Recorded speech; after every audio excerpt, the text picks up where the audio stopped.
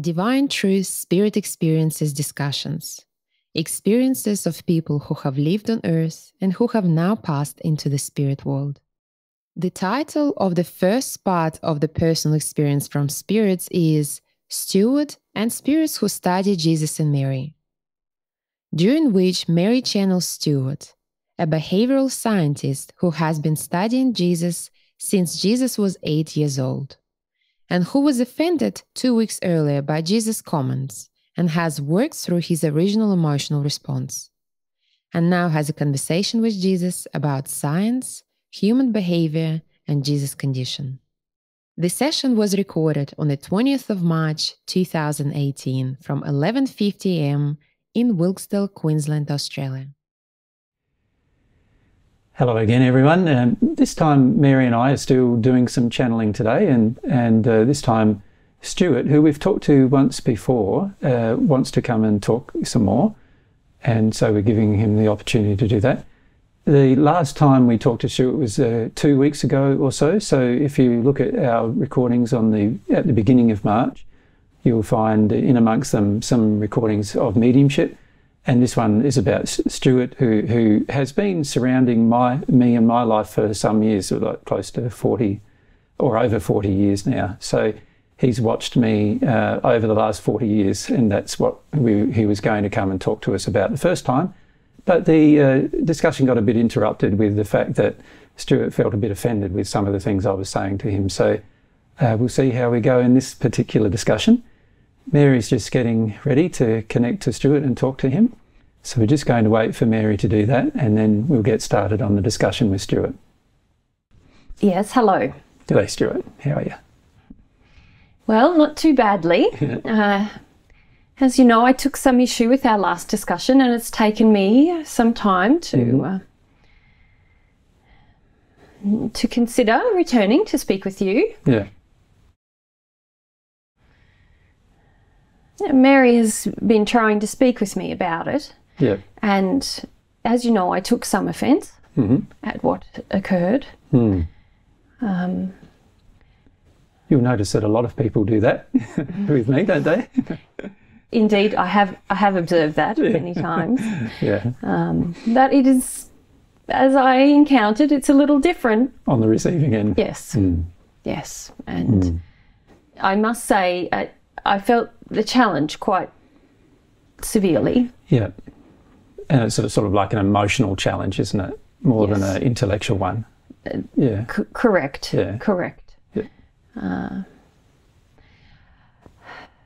But I've had some time to think it over, and some time to consider your motivations. I do see now that I have been observing you without perhaps looking in depth at your motivations, or I felt that I correctly understood your motivations, and this has caused me to reconsider a lot of what I have observed in you, given that I had an experience where it's clear to me now that I mistook your motivations. And I must say it took me some time to establish that. To realise that. Yes. Yeah.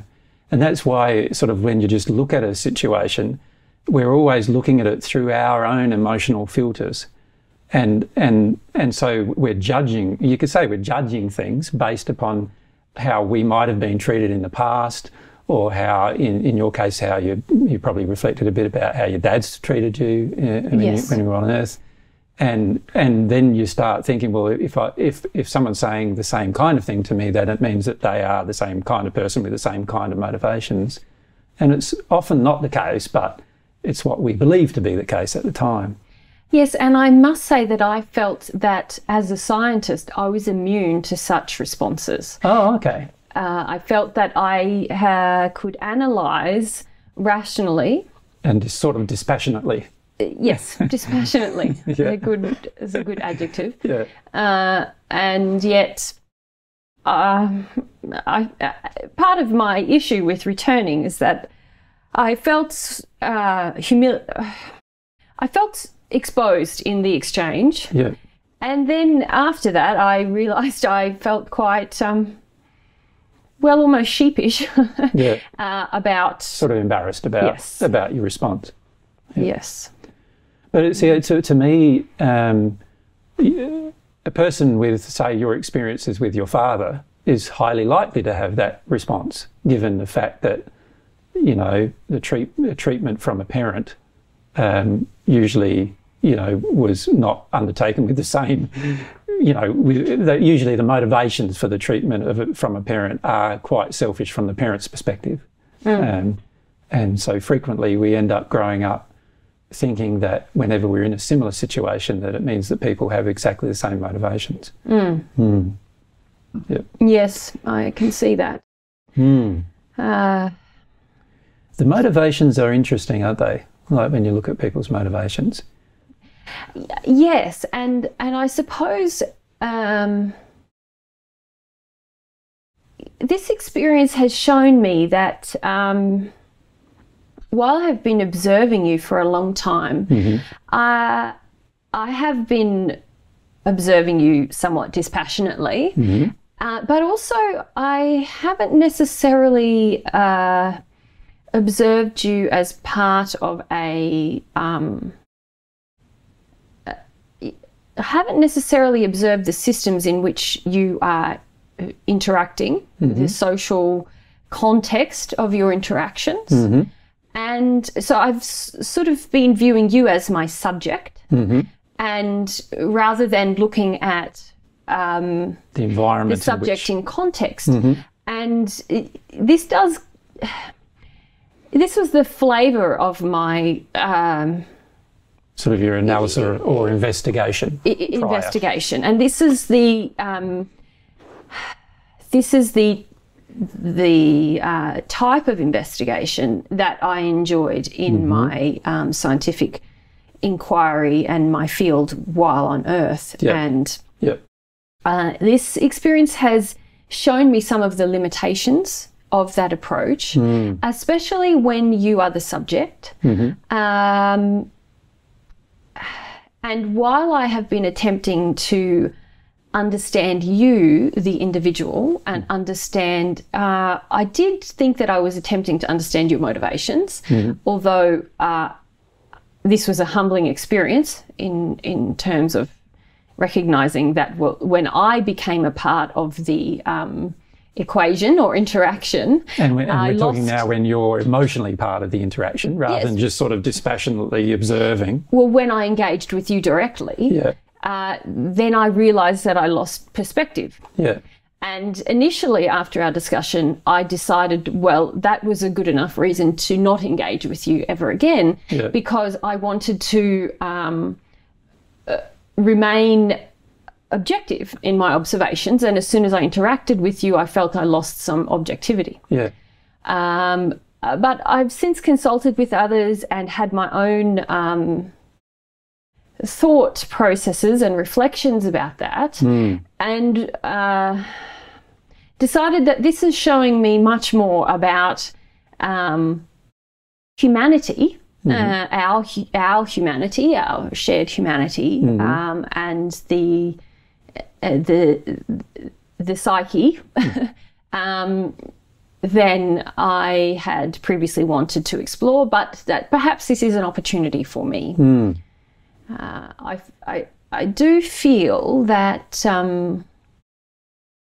there's a level of comfort or safety for myself in remaining dispassionate and removed from direct engagement with my subjects. Certainly. And that is what I preferred on Earth, even though I was involved in the study of human behaviour and sort of the experience of being human. I always maintained a distance from my subjects, and so as to not be emotionally involved. Yes, and very often not even involved in a with individuals in direct interactions. Yes.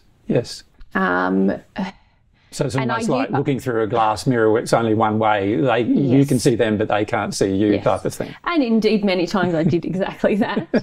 I also attempted to analyse the behaviour of animals within my laboratory and compare that to the behaviour of humans. Yep.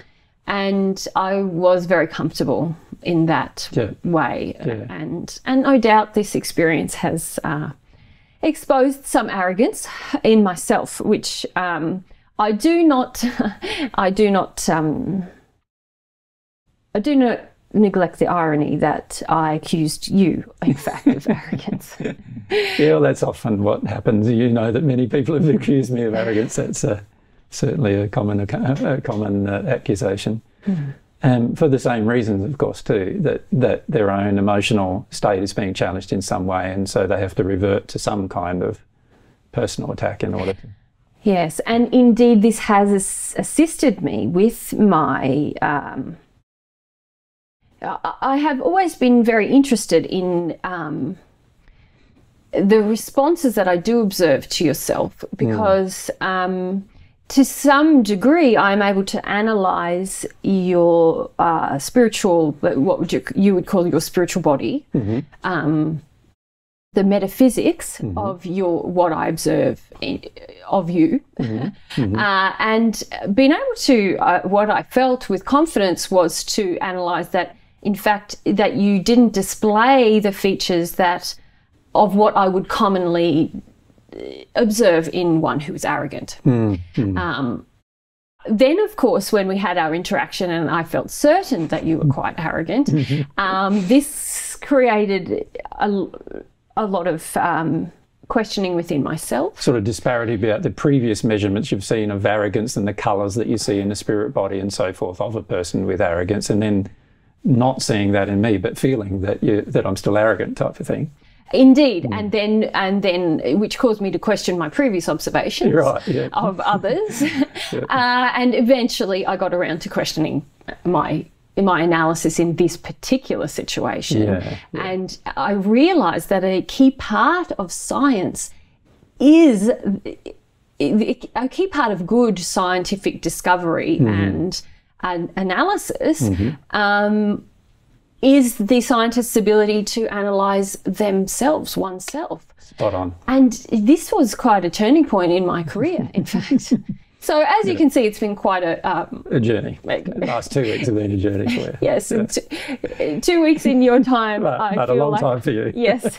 Much has been elucidated to me. And that was probably what I was trying to get at with regard to the comment, actually, is that how a true scientist has to fully understand his own limitations in what he's looking at to truly observe, and analyse what's going on in another. And I was just wondering, how you made the comment about you often see the interactions. Obviously, you often see the interactions going on Earth, but do you also see the spirit, the spirits who are influencing the people to interact with me a certain way? At times, yes. At times it is quite clear. Yeah. So this is quite a broad question. It is, yeah. And perhaps I could go back to my previous statements about observing. So up until now, my analysis of yourself has included, in recent times now, we'll be discussing, since you've had quite a lot of interactions with, for want of a better word, the public. Just people generally. Larger groups of people.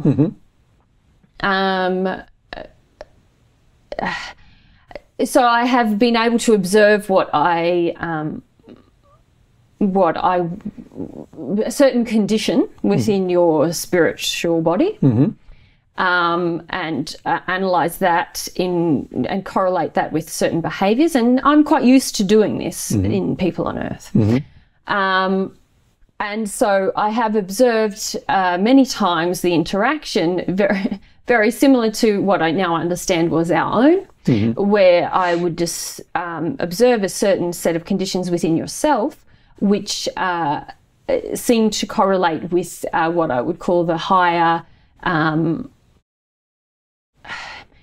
I'm searching for a word to describe it. You would perhaps call it a higher emotional or spiritual state. something that I would associate with goodliness Yep. within a person, I could observe within So yourself. can we perhaps call it moral or ethical purity? Yes, Yep. it's a good terminology. Yep. Well, it's not the terminology I was necessarily using, but it fits. Yeah. So I would see that. And then I would observe various people interacting with you and having what I now understand to be a very similar reaction to my own. But, and to some degree, I could observe that you had certain behaviours that I didn't necessarily correlate with this goodliness. So that should have been a sign for myself. And in fact, it was, in a way, a point of my desire to analyse further. Do you understand what I mean by that? Yeah, it seems to me that perhaps another way of saying it, and correct me if I'm wrong here, but another way of saying it might be that you observe certain behaviours in myself that you couldn't really understand the source of, and it didn't really correlate with what you understood was really or what was really going on, because there wasn't a full analysis of, you know, what the motivations were. And if you don't understand the motivations, sometimes you don't understand the action. And frequently what I observe in people observing me is that they think that I'm acting differently in what seem to be similar situations, when the reality is I'm reacting to a completely different motivation in the person rather than the actual what seems to appear to be a similar situation. Yes. Perhaps I could add to that to speak more about the way that I have been observing and analysing not just yourself but others on Earth. Sure. Yep. So what we commonly see on the Earth is, and perhaps I could call it a spectrum. So to some degree, from where I am now and others who work with me, we are able to observe the spiritual condition. So you would perhaps call that the condition of the spirit body attached to the physical body of the person on Earth, as well as the physical body's functionings. We're able to observe the behaviour of the people. And what we usually see is a spectrum. So there are those who we would put at one end of the spectrum where we see a certain condition within the spiritual body that we associate with unhappiness, badness or evilness. Or the desire for evil, is that what you're talking about here, or just... No, I'm not speaking about desires as much as an observation of a condition. A colour, if you like. Colours, features within the spiritual body. Yep. Yeah. Okay. And then we analyse that in relation to the person's lifestyle and behaviour on the Earth. Right. Their relationships, their lifestyle, the certain interactions they have, and their behaviours and choices, exactly. Yep. And so what we notice is there are certain people, some people, I suppose you would call it an intent, demonstrate an intent. And this is why I don't wish to say that we've been analysing motivations, because I think that my recent experiences have demonstrated that there's some holes. So you've just been mostly analysing actions. Actions and then states. the corresponding state. Yeah. So what we see is there's some people who take actions that are harmful to others, and they demonstrate quite a dark condition in their spiritual body. So they're full of greys and blacks and browny reds and anger, and you can see these kind of things. Yeah. Yes. And they do look darker in colour. And do you observe how they struggle to the spirit body struggles to even maintain its disease-free state, if you like? In certain cases, it certainly depends. And also, you asked earlier about the ability to observe other spiritual bodies influencing that. And it is quite interesting, in fact, to observe your recent discussions with Constance, because this is in fact fascinating for us, because we were able for the first time really in this context to hear sort of the type of spiritual entity that we have seen influencing others on earth, to speak of their experience, because usually we find that those spiritual entities are very difficult to engage. In fact, we have never engaged with one. You mean have a personal interaction with one? Yes, that's what Or do you mean just observe one? No, no, no. You've observed them plenty of times? We've observed them very, very often, but never had the opportunity or avenue or knowledge of how to engage with them in an interaction such as we are having. Obviously, we have interactions between ourselves and people from various different, as we mentioned spheres in the previous discussion. Yeah. Yes. But this kind of entity, which we've called it an entity really until this point. So you haven't really seen them as people before this point? Or you've sort of seen them as not existing on Earth prior? Or, no, it's not so much. Given that we've never been able to have a conversation, for want of a better word, with such an entity who is expressly, obviously influencing a person on Earth to do evil deeds,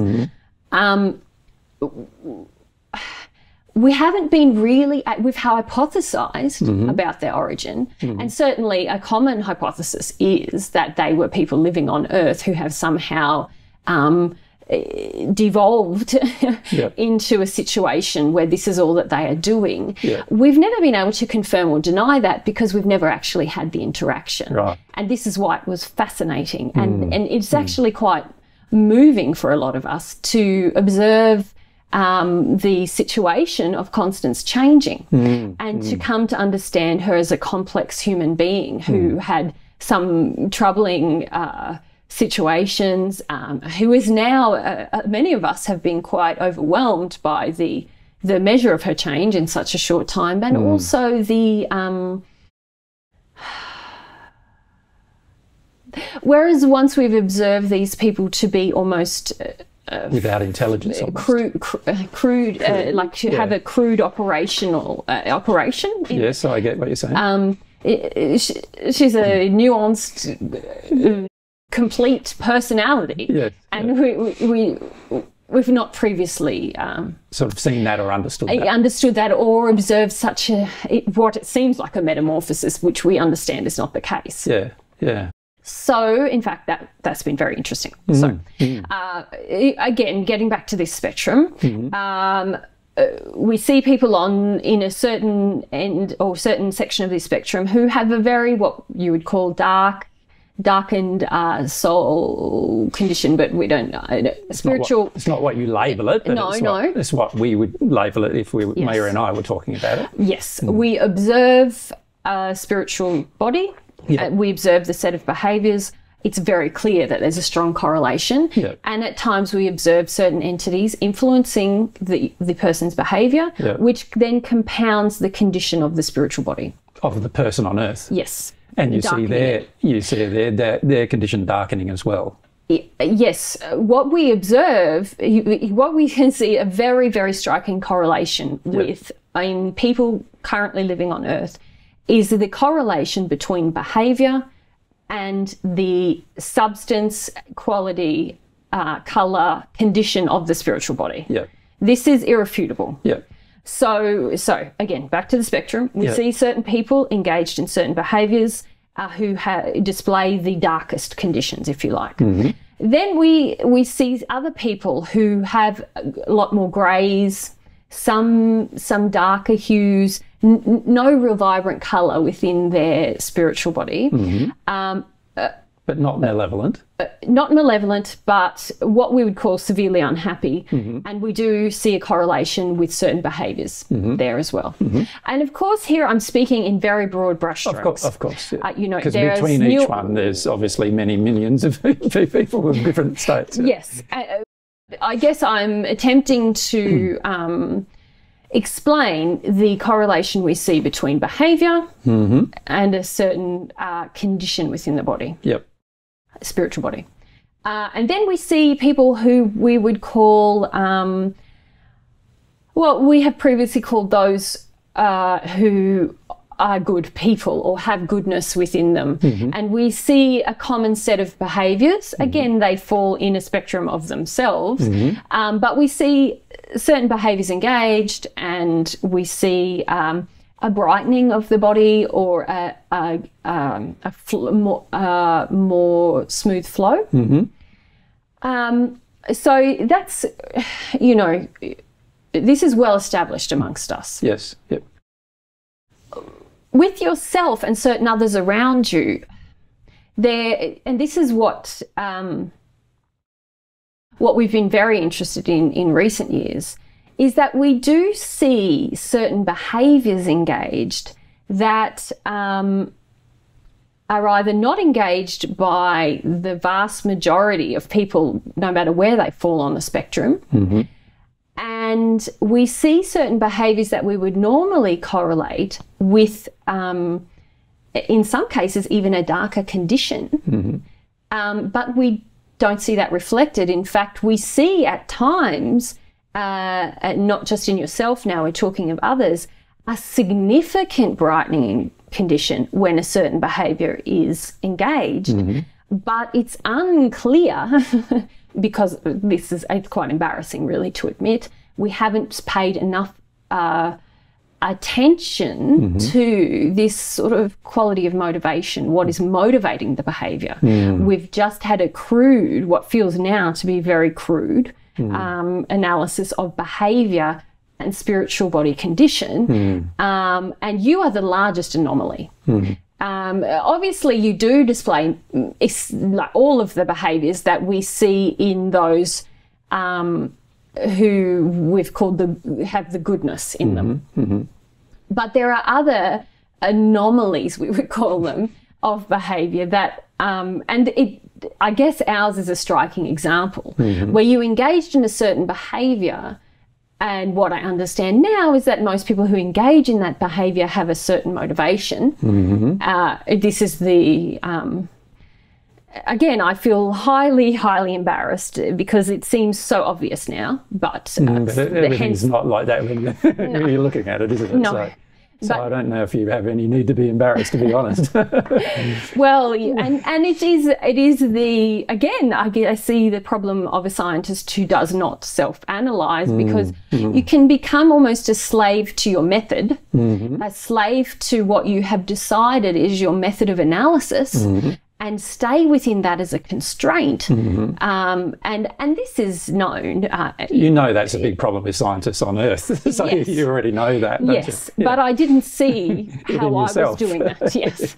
And so, so now I see that motivation is a crucial factor. Yeah. And I, in my analysis of yourself, I had at times given consideration to the fact that your motivations are somehow distinct from others, of anyone on the spectrum, because I saw you as a distinct individual since your time of, it was actually birth really, when I began to be able to observe, and really when I say birth, really it was around the time that I did start to observe you at around 8 years old.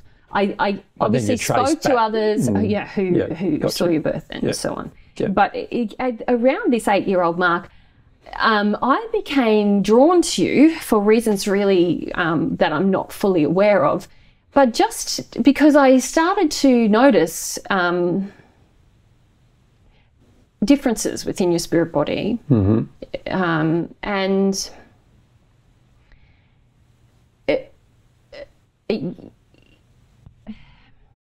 then I started the analysis of behaviour and spirit body observation in others as well, because I was interested in your own. It seemed to sort of pop out at me, if for want of a better way. So you're trying to compare, I suppose, make comparisons. Compare and understand what I was observing. Then obviously as time went on, and it was once you had an awakening to this different identity, that was sort of evidence for me. So you observed that? I observed your awakening to that, and I observed a significant change in your spiritual body at that time as well. And that was somehow very fascinating and cause for a lot of discussion. And to be fair, it also gave weight, it gave credence to your claim in our eyes, because we could see an anomaly in a person's spirit body on Earth, and you were making a unique claim. Well, perhaps not entirely unique, but an unusual. A lot of people in asylums make the same claim. Yes. But clearly you displayed behaviours that were very rational in other areas, and so we knew that, you know, there was something different going on. Yeah. So, so at the time of, let's call it my awakening, I don't know, I'd probably call it my waking up, but even before that time, you were seeing specific differences in terms of the way I would act and the way I would treat people and the way, or are you more concerned about just looking at the condition of the body? The condition of the body appeared different. And correlating that to anything, or were you just looking at the condition of the body and comparing the condition of the body? Initially, I was looking at the condition of the body and attempting to, well, it was obvious the comparison, the differential, the difference between your body and others' bodies was very distinct. Could you outline some of the differences that happened before that transfer, if we can call it my awakening? Well, we can call it whatever you like. Yeah. You know, I'm not attached to that. It was a change. Yeah. But really, at the change, there was just a heightening of what was already there. Right. It wasn't a significant difference. No. It was just a heightening of that difference. Yes. Yep. So, to describe the spiritual body from this time when you were 8 years old,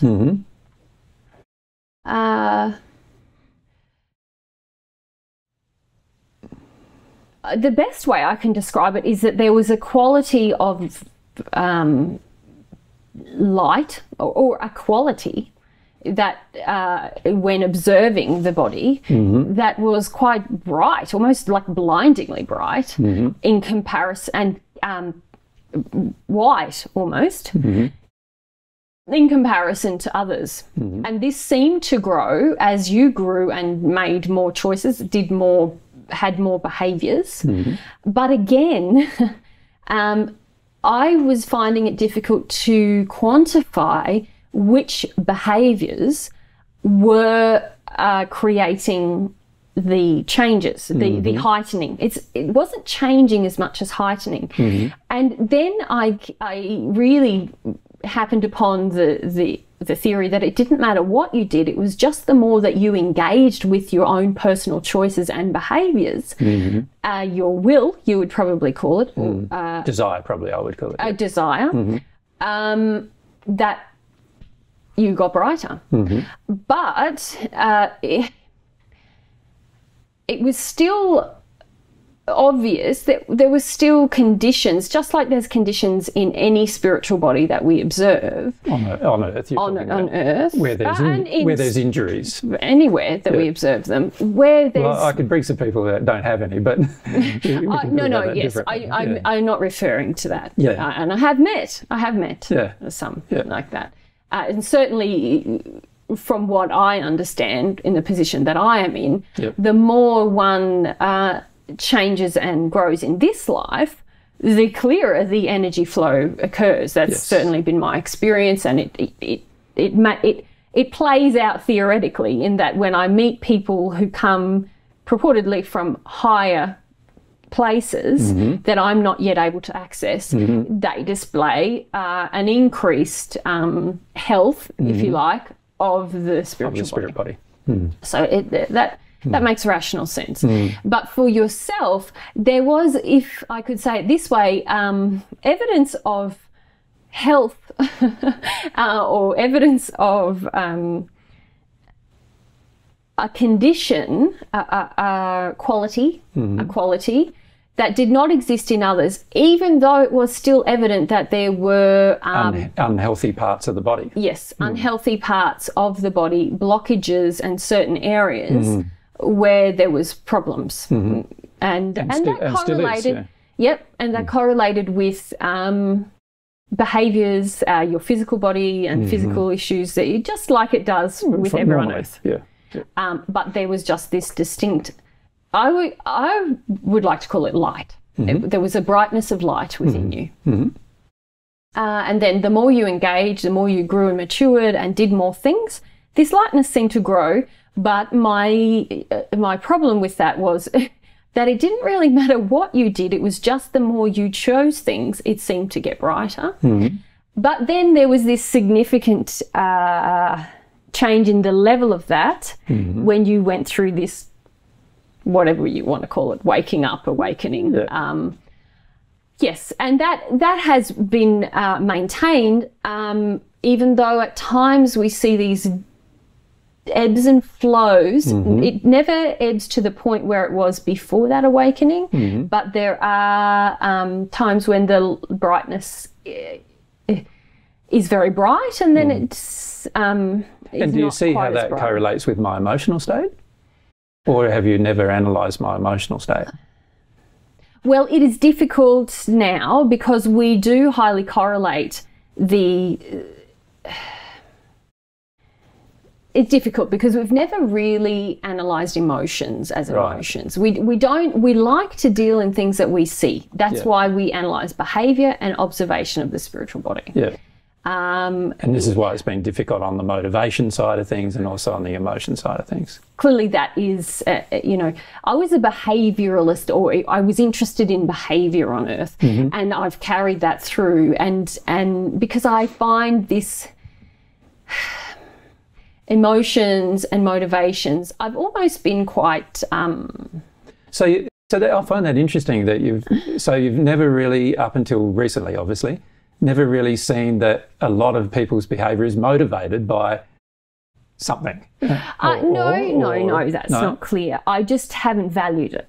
I see. You haven't valued it as a measurement system. That's correct. I've found it to be very difficult to define, and I like things that I can define. Yeah, I get that.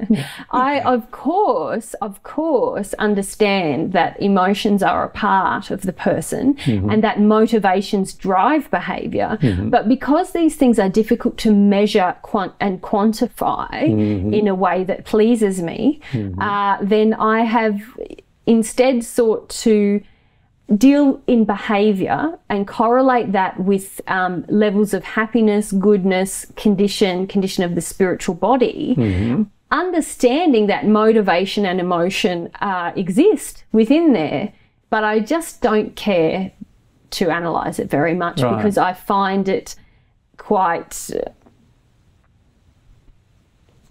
So, but how did you find then when I talked to the group in the AGs in the assistance groups in 2000 and when is it now?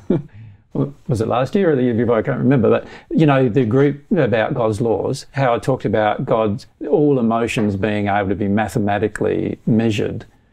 Did you hear that discussion? Or? Certainly, but look, I can sense.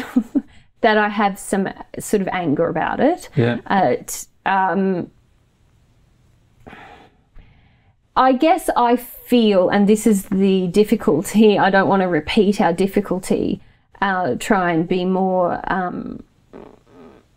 humble about what I feel is going on here now, in that I feel like this maths and this knowledge is something that can be obtained by those in a condition higher than me. And so I feel that by pointing it out and asking me to engage with it, I have an emotional response, which is you're trying to say what I'm doing is not valid, when I understand that that is a possibility, but I'm not there yet. So I'm trying to work within what I can do with an understanding that one day I will be able to mathematically measure it, and then I'd like to. But right now I can't, so why do I go into it? Yeah, I sort of find that interesting in a way, because there are people who can come to you and answer your questions about the mathematics involved with it, even right now, I would have thought.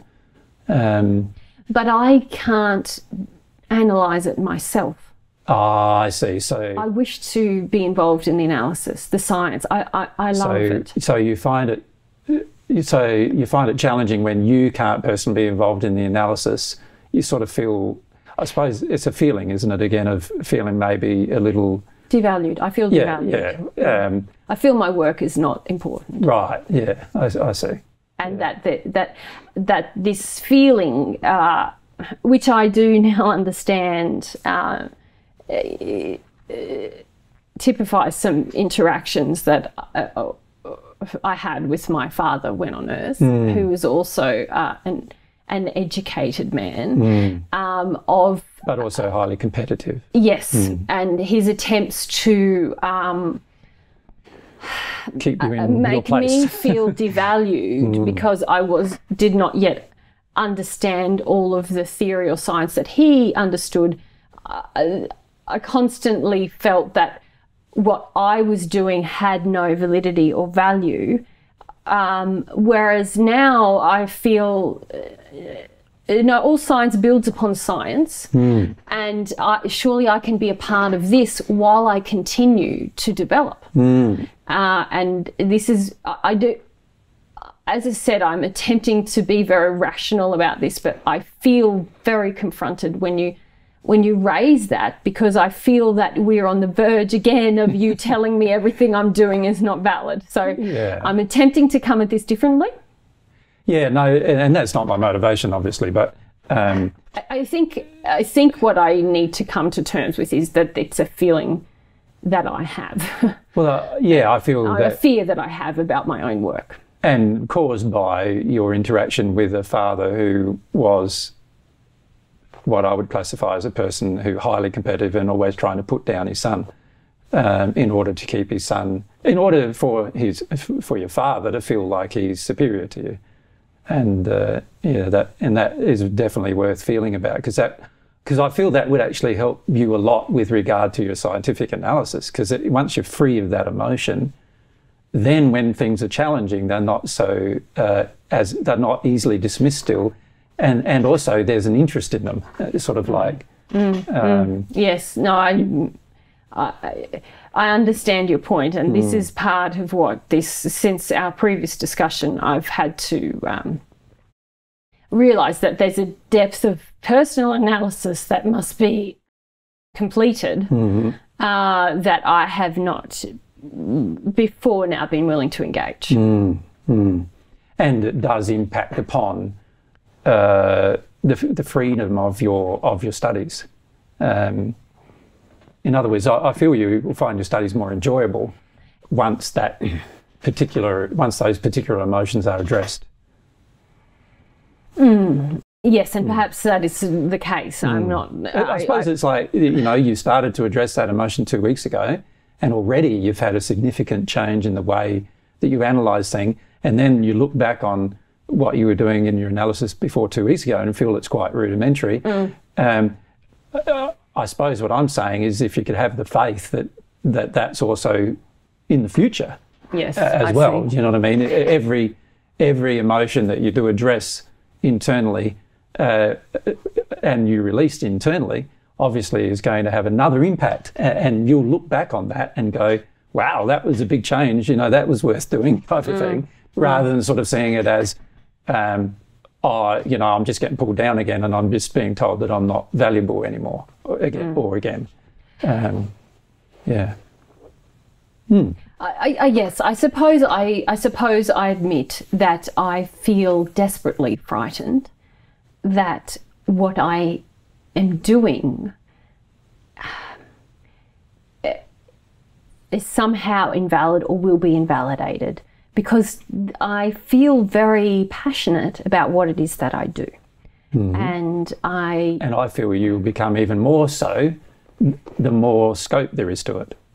Do you see what I'm saying? Like, I see the logic. It's sort of like the more you let go of the things that impede the understanding or the ability to analyse, the greater joy you're going to have, and therefore the more enthusiasm you'll probably have towards the analysis. You follow me? And that's what I've found myself. You know, the more I've let my fear of something dictate how much I'm willing to listen to or experience. And you've observed me over the last since the time of my waking up. So that's now 22 years. You could see there's been times during those 22 years where my emotions have prevented me from accepting a new thing. But once I went through it emotionally and accepted the new thing, there were immediate improvements in my life, as well as improvements in my happiness and improvements in my ability to interact with my surroundings. Yeah.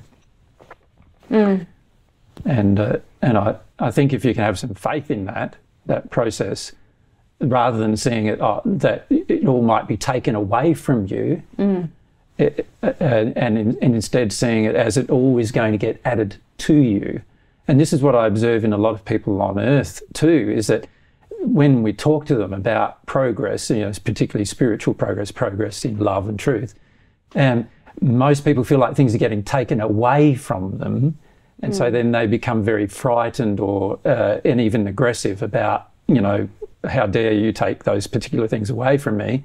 When the reality is, if they do make those particular changes, they then look back and go, oh, why didn't I do that earlier? type of thing. And it's a very similar thing that happens in the spirit world as to what happens to these people on earth, I feel. In that you can constantly be worried about what might be taken from you, but anything that's pure in you, and I feel in you a pure desire for analysis, observation, behavioural analysis. It's a specific field of endeavour that there's not, as you know, not too many people really involved in a complete way, I feel. You know, those things, those desires will grow, and your ability to do it will grow as well, and do it with more information at your fingertips will grow.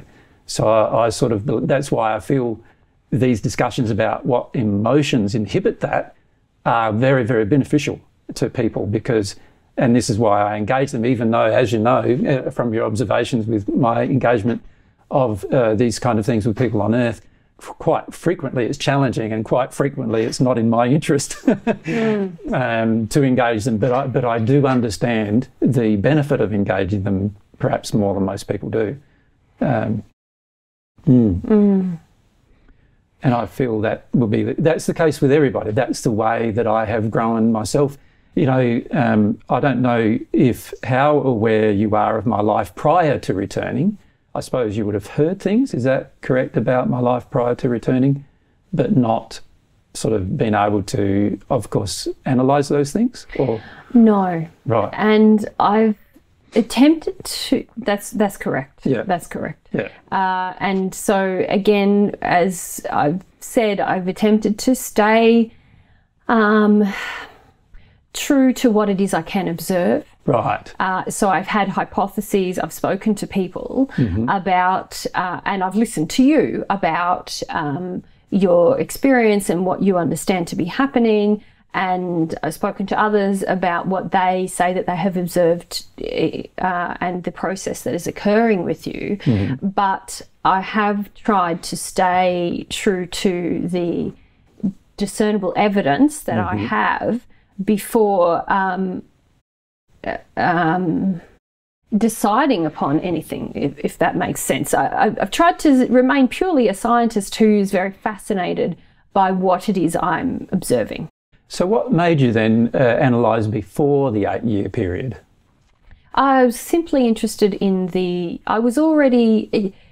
I'm always interested in people's behaviour, and as soon as I was able to discern people's spiritual bodies, this was very fascinating, because now I had something that I could quantify that correlated with behaviour. And so obviously I was drawn to that immediately. And then I noticed your spiritual body, it appeared distinct in some way. So I was drawn to you to observe your behaviour, to understand how that was occurring. That then caused me to almost immediately I was able to see that there was an anomaly of some kind.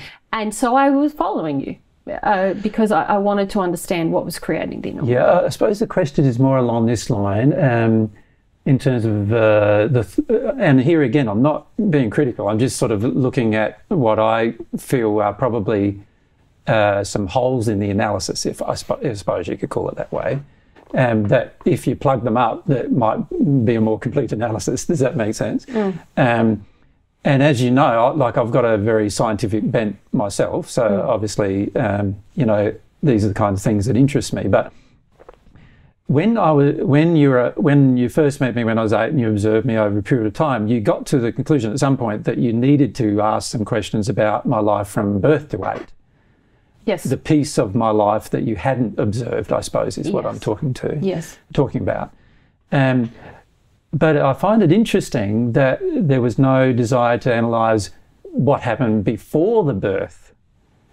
Do you see what I'm saying? Like, because that would surely pay, because I thought from our previous discussion that you were interested in how it was that certain people could return to Earth.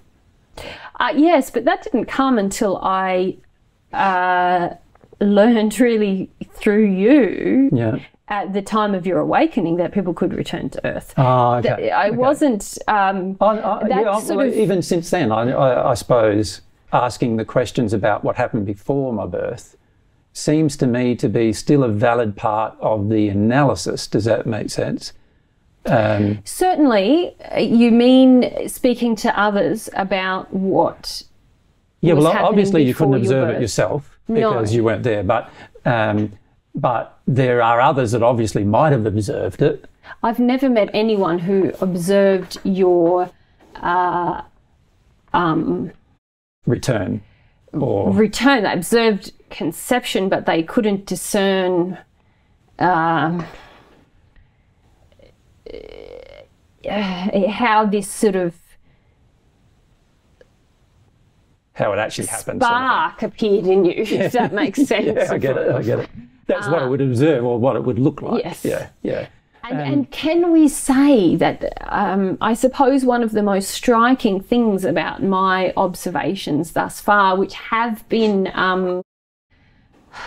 confirmed by others who did observe you prior to age 8, was that there does seem to be a correlation between, a very strong correlation between your independent behaviour, your independent choices, and the how clear this spark is displayed.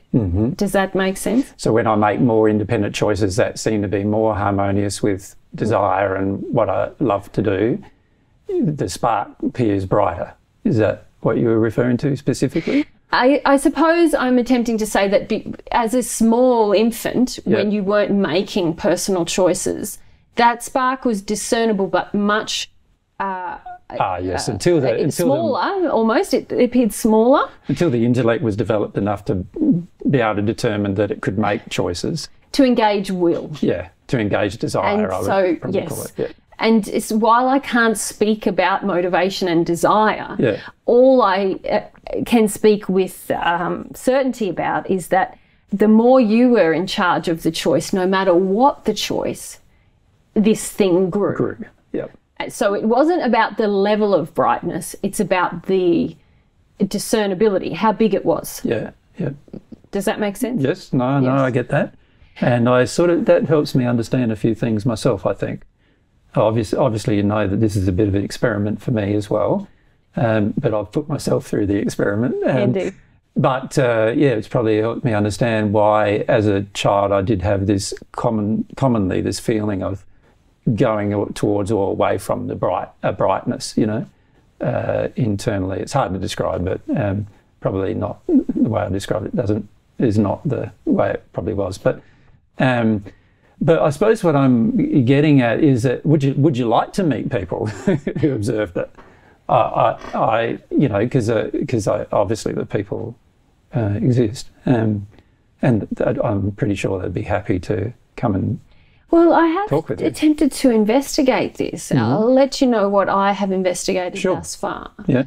As I said, people observe conception, but as yet, I have never met anyone, and I understand what you speak to people about the process of being in a unified soul state, so being in a sphere where, which enabled this return to be possible. I understand the theory or the hypothesis, if you like.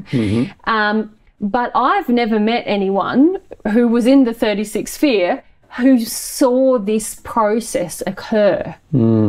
I've met many who observe conception, and many of them who have these, I won't say many, a few of them who have the seemingly perfect spiritual body. But I've never met anyone who was able to say, I observed an entity fragment from itself or change in its nature in order to inhabit this spiritual and physical body that you now inhabit. I've never, and in fact, I thought that from everyone that I've spoken to, I understood that was not, there is a common belief, can I say it this way? That it's not possible. That it's not possible. But I have observed it. You yourself have observed it from this spiritual body? No. Okay. No.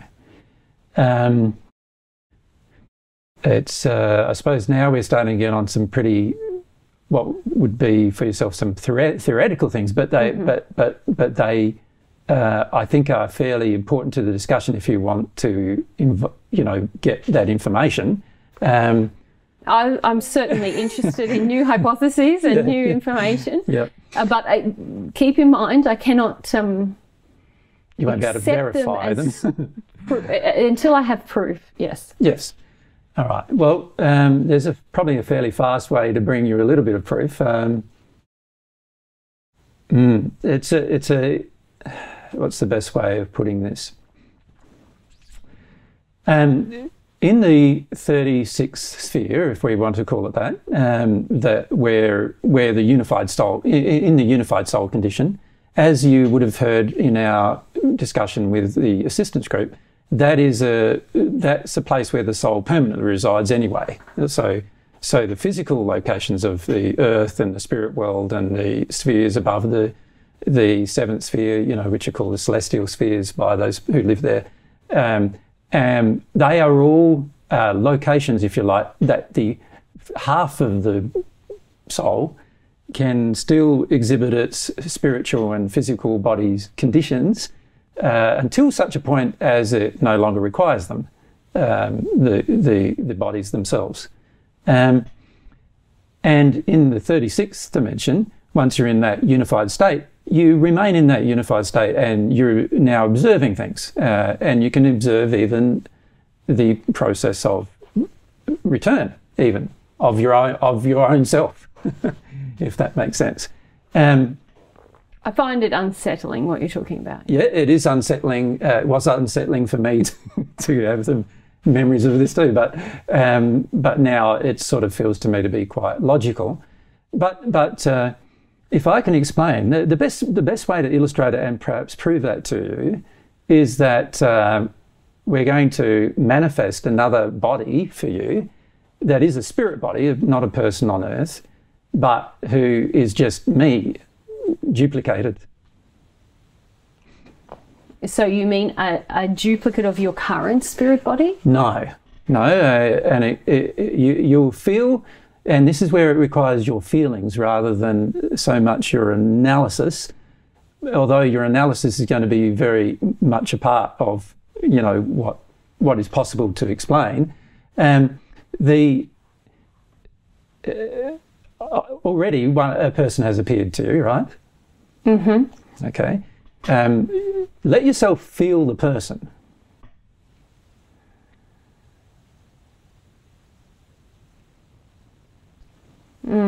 What do you feel? I feel a little, I don't wish to expose this to others, I suppose. I'm not comfortable exposing my emotions to others. Right. But I feel, yes, a sense of goodliness. I feel, I do feel a similarity between, I'm not accustomed to feeling. Yeah, no, I understand. What do you observe?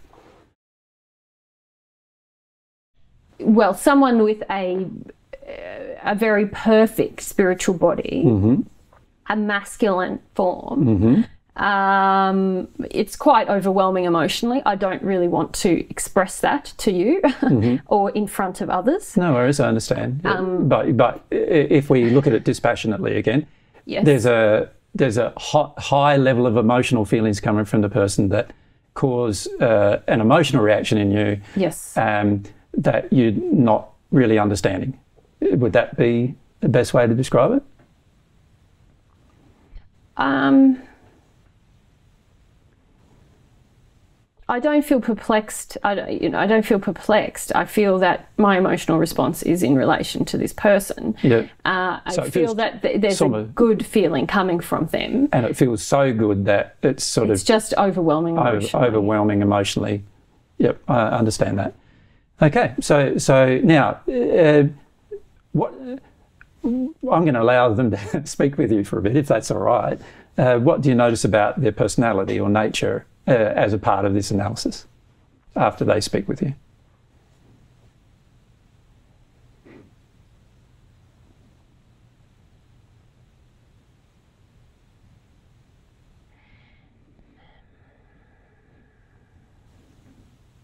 Yes, I understand what's occurring now. Okay. What do you feel? Well, I hear from them what's occurring. Yes.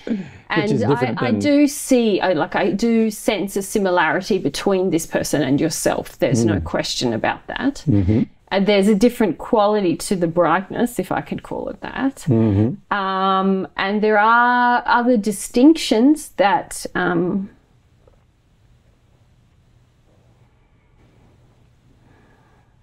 it's difficult to describe. There's distinctions in terms of...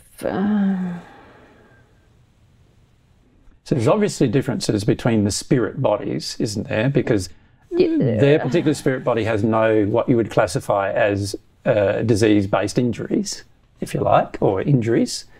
Harm to the body where the energy is not flowing there's many properly. differences in the spirit body. Of course. But now I'm attempting to engage in the way that you, at a deeper... Sort of more emotional I just need level. to find the words to say it. Yeah.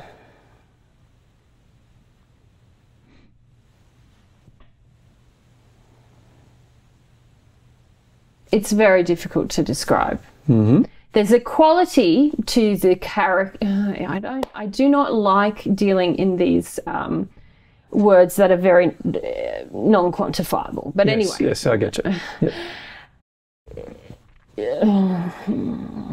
There's a quality.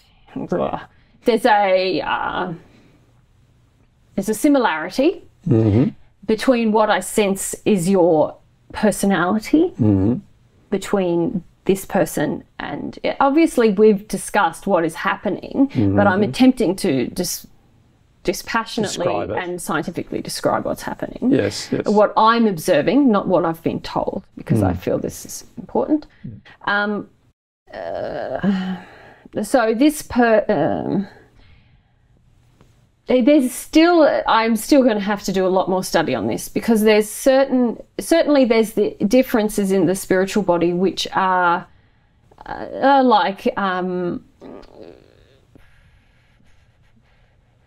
associated with difficulties in the energy flow. But the quality, there's a quality to the lightness that is the same. That's undeniable. And what seemingly a quality to the personality and character that's undeniable. Yes, that's right. But there are distinctions to... it's hard to know what I'm looking at, but if you could just be patient, I will attempt. Because I'm happy to leave it there and do the extra thing. an extra thing? No, I would like to describe Sure. No. what it is, Yeah. because it will assist me also. Yeah. No, I get it.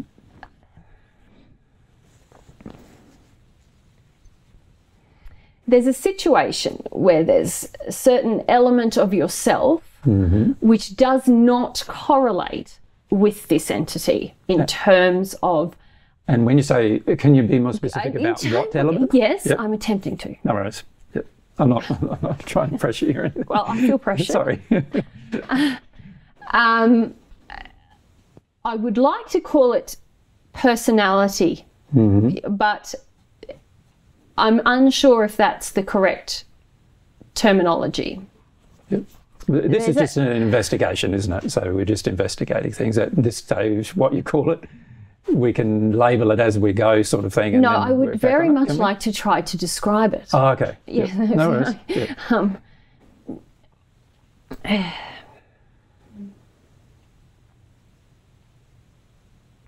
There are elements of what seems to be a personality or character that are identical in the level with which they're displayed is slightly different. But then there's other elements that... The problem I'm having is that I cannot discern them as distinct from yourself or this similarity that I find. But there is elements within your spiritual body and what seems to be your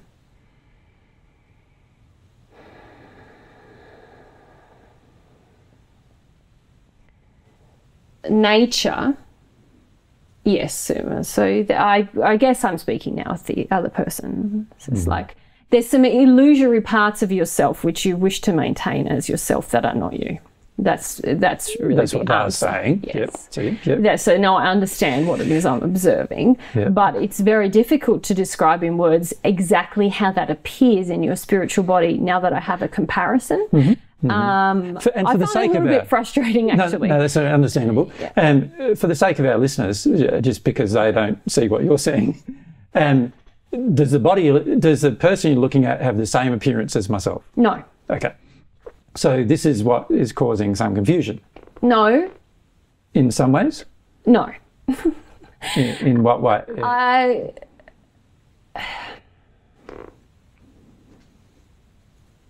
No, I feel I've been clear about what it is. There's parts of...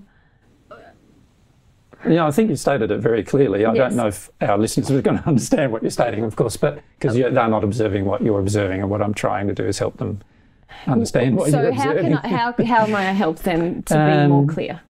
Perhaps what's the appearance of the person? If you can describe how tall they are, their general look, colour of their eyes, just general physical appearance.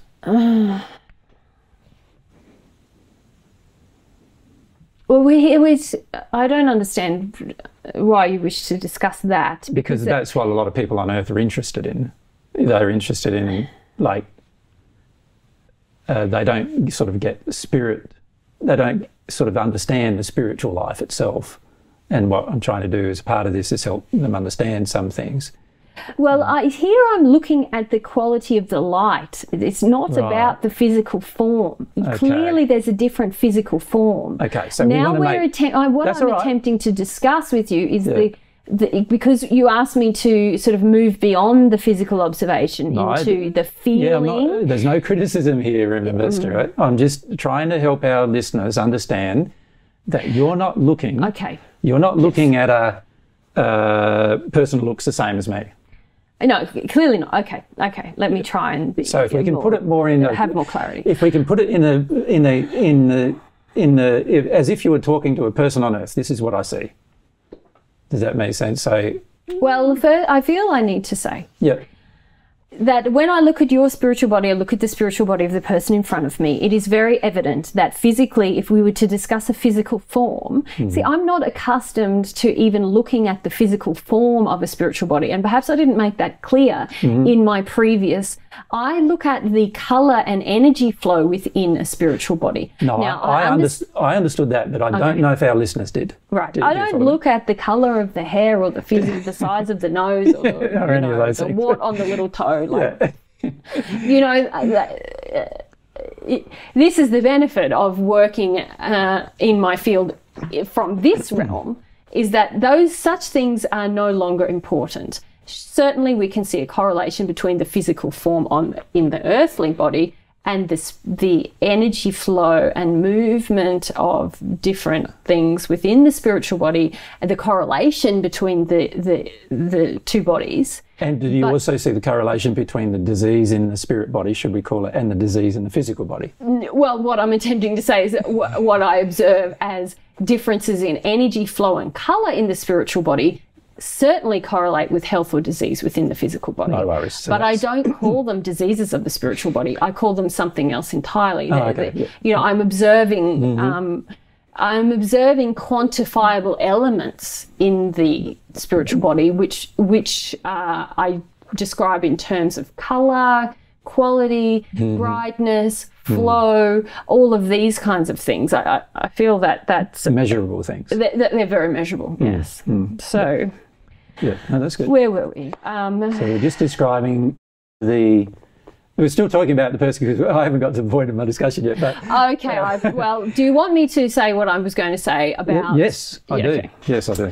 Okay, so basically, when I observe people on Earth, I'm not looking at the height of their spiritual body. I'm looking at the colours, the energy flow, how bright or dark, the different quality. I think I've said that. Is that clear? Very clear. Okay, very clear. So now when I look at this person in front of me, I can, if you wish, describe the physical form, but it's actually, frankly, not something that I'm used to really like honing in on anymore. Yeah. What I look at and what I sort of, I engage with the person clearly, but really my senses are very honed to what the same types of measurements that you've been making is the same type of measurements you're trying to make with this particular person. It's probably the best way of describing it, isn't it? Very clearly. And that's what I look at in yourself. Yes. So when I make a comparison, what I see is that this spark of brightness, for want of, I really wish that I could create, as we do here, a picture and project a picture. It'd be handy, wouldn't it? It'd be a lot handier, because it is very, very difficult to describe and for people to understand in the way that I'm describing. It was even difficult to describe a physical thing without showing a person a picture, let alone a spiritual one. Yes, indeed. Okay. So there's similarities between yourself and this person in terms of. Let's, if I can ask some other basic questions for the sake of our listeners' sake, I sort of understand what the answer is probably going to be. Did you want to know the physical form? Because it's much taller, broader. Yes, much taller. There's... You'd say much taller if you had a measurement you can't measure. Yeah. It's like ridiculous. Yeah. But, you know, people of this development, they appear to us in my development. It's almost hard to discern a height, because it's not that it's like a towering skyscraper, but it's the spiritual senses don't operate in the way that they do on Earth. You know, it's the senses operate on Earth. It's not like you get out a measuring stick and measure someone. There's a sense of their presence that is quite large, even though you don't have to necessarily look up look very, very far up. But you understand there's a largeness. So perhaps if I could I don't like doing this because it's really unscientific, but if I could give I feel it can be quite scientific, but observation. No, I feel my observation very scientific. Exactly. But I mean, for the purposes of trying to explain it to someone on Earth, can I just make it very clear that this is an analogy? Yes. This is not what I'm observing. Yeah. But it is as if, for a person on Earth, to observe someone over 6 feet tall with broad shoulders, with quite perfect symmetrical facial features, large warm eyes, with a lot of kindness, perhaps. Again, I don't like using the unquantifiable terms, but kindness conveyed, a broad smile, hair of some length, but not, it's very difficult, but not like this hair. Not long like Mary's hair. Yes. Broad shoulders. Is this what you mean? Yeah, that's good. It's as if you are encountering someone like that when you're in your physical form. If you're in your physical form. But it's not an intimidating presence. It's in fact a very gentle. Yes. Gentle presence. Yes. Yeah, not someone who might have a potential to violence. Correct, and that's the other benefit of being here, is that there's a sense that occurs in the spiritual body that you immediately can discern the potentials within a person. Certainly, once you've reached my development, anyway, you understand and can feel the potentials within a person, not purely through the observation of the eye. And I understand now that I probably haven't clarified that enough now as in our prior discussion when I'm talking about observing the people and their spiritual bodies on earth. It's not because a lot of people here would think, oh, you're looking at them. And in a sense you are. But it's using a spiritual sense rather than a physical sense. And maybe what we do for the sake of our listeners on earth is that, if they haven't heard it already before from us, and that is that the spiritual senses of the spirit body, there are more senses. So besides the senses of sight, sound, hearing, smelling and touch and so forth, the 5 senses that we commonly associate with the physical body, there are more senses, and so these senses can also be used in observation.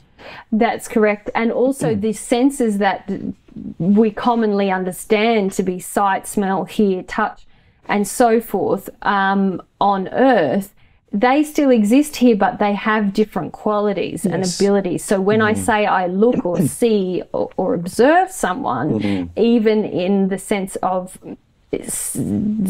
sight, there's a different quality to the sight. And that also develops as we develop ourselves and can move more freely within the spiritual realms. Even those senses develop further as well. Of course. And I think most of our listeners who are regular listeners probably understand that from us, even though they might not understand what that looks like and means, because obviously they haven't visited the spirit world.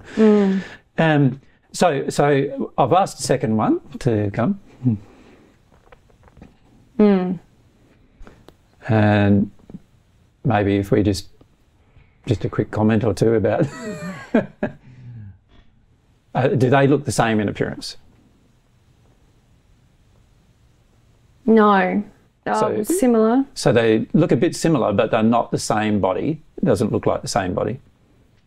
No. Can you touch both of them?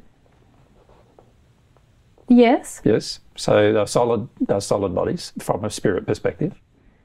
Yes, again, you have to be careful about your language, but yes. But, as I've been explaining it to people on earth in terms of helping them come to understand. Okay, so there's 2 now. And any similarities between the 2?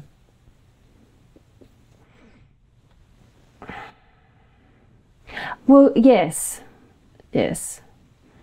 So when it comes to that, I know this is very hard, but when it comes to the personality nature that you were talking about, and they're pretty much identical, is that? Yes. In fact, they are identical, you'd say? Yes. Okay. Now, have you ever observed somebody's spirit body disappear? Well, I've observed people leave, and it seems as though they've disappeared. Yeah. Yes, especially what you call higher spirit. But you've never seen a spirit body actually disappear? No.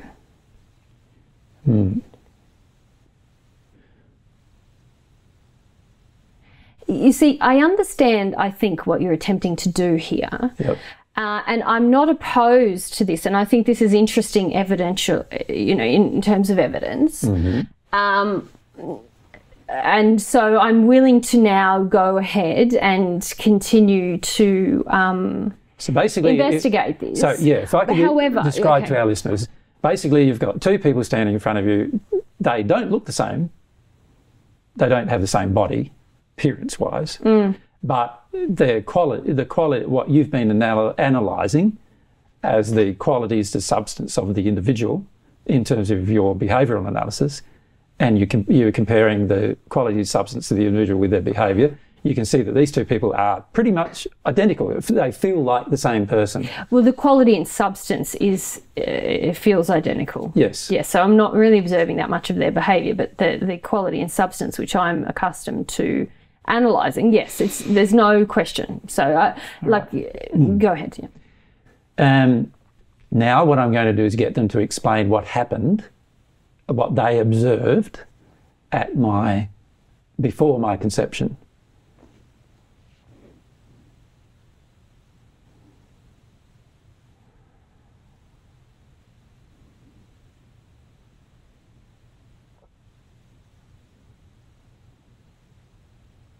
It's difficult for me to understand. I can't really understand it. And they explained that it is difficult just as I had explained to you about the changing of the senses that occurs. Clearly their sensory development is far exceeding my own, and so it is difficult for them to convey exactly, in a way that I will understand, exactly what they observed. Yes, yes. But as I've now introduced you, if you like, and you know now that I'm introducing you to myself. Yes. That's what they claim. That's right. But it's not what you can measure. No, and that's what I was attempting to say earlier. Like I feel this is very interesting evidence. Yes. But I do still need to analyse it in terms. No, I get that. Yes. But the reason why I've done that is that they could explain. You've now met. You've now met for the very first time a person who can actually explain what happened at my return. Even though it's difficult to understand. Even though it's difficult to understand, yes. And I almost wish to not speak with you anymore so that I can... It's taking a lot of my focus and attention to try and understand what they're saying to me. Yeah. And it's difficult to maintain this conversation when my interest is now and as you know, we're direction. Talking about they, but from my perspective, obviously, it's me. So what I'm going to do is just... now gone.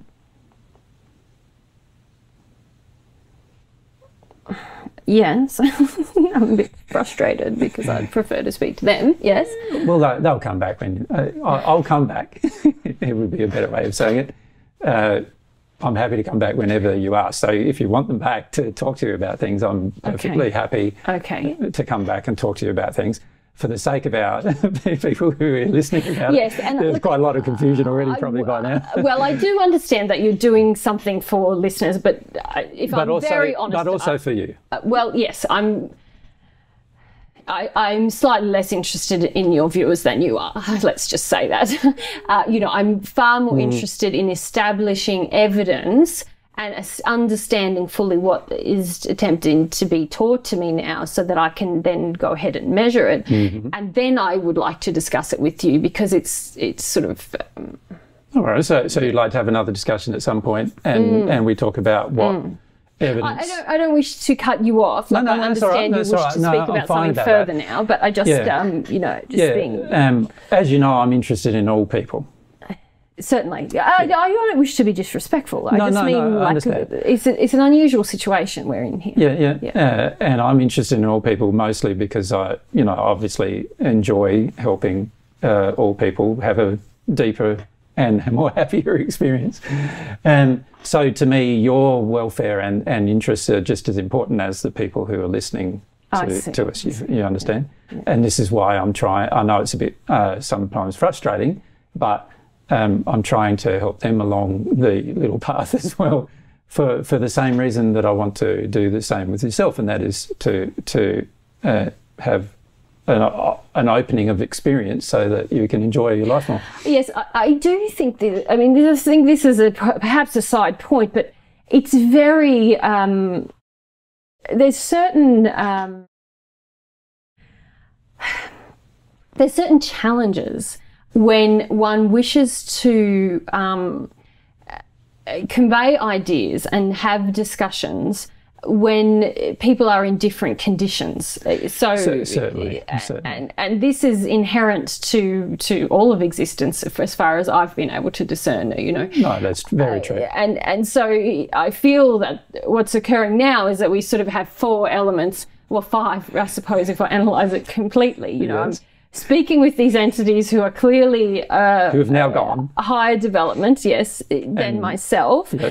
I'm speaking through a person. I'm speaking with you, and there's certain elements to you which are unique, which I've dedicated a lot of time to trying to understand. Yeah. Then I understand also that there's another observation and of people. I understand your recording, and so other people will be viewing this, but I feel very limited in the way that I can even convey things in this context, given where I am, and then to attempt to convey what someone in vastly higher development than myself has conveyed to me, and then convey that forward in a way that is true. I feel that there are inherent difficulties with such communication channels. Yeah, of course, but we can only do our best, right? This is the way I see it. You can only do your best with what you have in every one of those things. So in terms of your own experience, in terms of the channel you're using, in terms of the audience that's there, you can only do your best. And it's not like you're expected to be perfect about it. I know the scientific endeavour part of it requires perfection, or requires... Well, I think we must aim for perfection. A true representation of the facts. Of course. I feel that that's very important. Yeah. But, you know, obviously, as anybody would know, you can't explain highly complex mathematical formulas to a child who doesn't even speak yet. So yes. Naturally, you know, there are going to be limitations to this process. But I suppose what I'm trying to get at here, as you can see, is that you now have had the opportunity to talk with a person who actually observed the return process. Mm-hmm. And while that has its own confusions associated with it based upon condition and what you understand, they're certainly appearing and explaining something, and for some reason appearing at my request. So obviously there's something going on there. Mm.